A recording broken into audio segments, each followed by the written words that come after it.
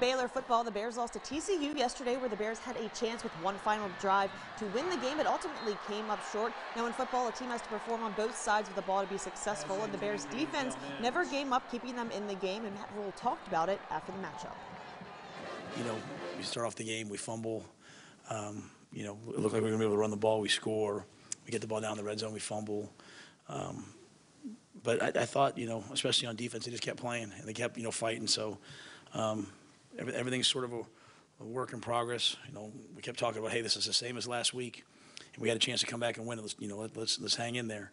And I thought they hung in there, and at the end of the day, we had the ball with a chance to go tie the game. So they never let it get away from them, and just too many plays that beat ourselves.